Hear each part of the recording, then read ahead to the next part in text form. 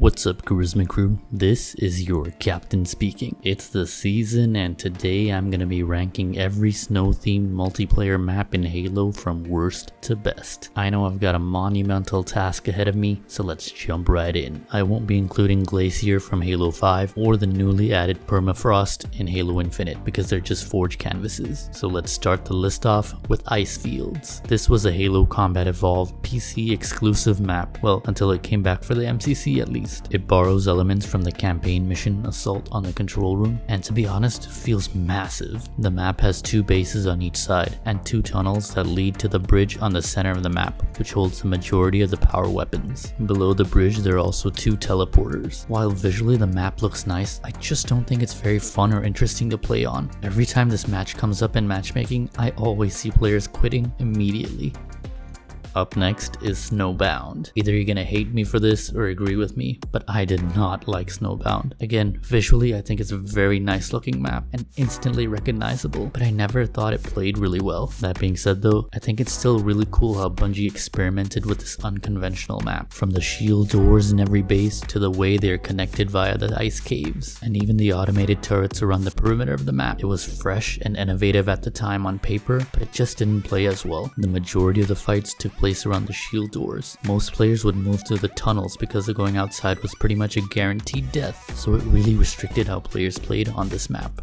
At number 9 is Breakpoint. Inspired heavily by the area outside of Dr. Halsey's lab in the campaign level The Package, this map is absolutely breathtaking. Till this day, I think this map just looks so good. Breakpoint is a massive map most commonly used for invasion, but you can play regular big team battle on it as well. The map features a plethora of vehicles such as the Wraith, Warthog, Mongoose, Banshee, Ghost, and even the Falcon. That being said though, it's definitely a vehicle dominated map, and if you're someone who prefers on-foot combat, it's gonna be more challenging to succeed. At number 8 is Containment. Honestly, a pretty underrated map that people often forget from Halo 2. It continued the trend of interactable maps in Halo 2 with its giant doors or ramps on each base that could be opened by pressing a button. Funny bit of trivia, the devs initially intended on Containment being a remake of Timberland from Halo Combat Evolved, but over the course of development, just branched to its own unique map. I just remember the map feeling so huge at that time, especially when traveling from base to base on foot, but the various pathways along the caves still makes it viable without getting obliterated by vehicles. I don't know about you guys, but I definitely have fond memories of Containment. Up next is Avalanche, certainly a fan favorite of the series. People have been clamoring for a remake of Avalanche in Halo Infinite, and it's easy to see why. With massive vehicular battles in the outer perimeter of the map and intense on-foot combat towards the middle of the map gives something for every type of player to enjoy. As a spiritual successor to Sidewinder, another map on this list we'll get to soon, it really improves upon all the things Sidewinder did wrong, such as reducing the long stretches of icy terrain that would make vehicles slide, and in general just improving the flow of the map. There are even some extremely powerful man cannons that will launch players across basically the entire map. The map is especially suitable for Capture the Flag and One Flag CTF because of its almost symmetrical layout and massive bases with multiple air and ground vehicles. Loading up a transport hornet and stealing the enemy's flag is always a fun and thrilling experience. Just make sure to not get shot down by the enemy team and give them a free triple kill. At number 6 is Meltdown, another really underrated map. I feel like the hate for Halo 4 really makes people forget what a great big team battle map this was. It's almost a figure 8 shaped map with two levels, with the top level being optimal for on-foot combat and the bottom level being best for vehicular combat. And then there's that light bridge in the middle of the map being an absolutely chaotic combat zone. Meltdown flows really well and caters to both types of players, whether you prefer jumping on a mantis and mowing down opponents or sneaking through the ice caves on foot. The map has a little bit of everything.